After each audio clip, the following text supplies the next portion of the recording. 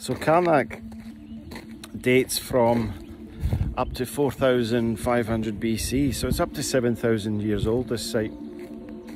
It's older than anything on the British Isles, so it's older than Standing Stones of Stenness, on the Orkney Islands, Stonehenge, and also Avebury.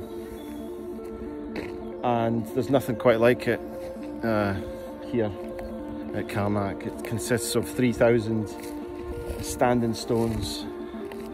There are menhirs, there's tumuli, which are like large earth mounds, and there's dolmens, and there's literally thousands of megaliths here.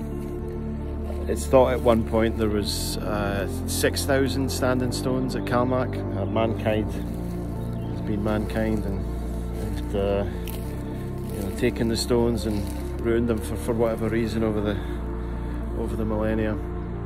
And I even read online that at one point they thought there's perhaps up to 70,000 stones here, which is kind of mind-boggling. And again, another thing you notice here is, it consists of these stone rows, and there's nothing like this on the British Isles. There's things like places like West Kennet Avenue, some stone rows, but nothing like this. And you don't get stone circles here, which again is unusual. A big difference between what you see here in Brittany and the British Isles.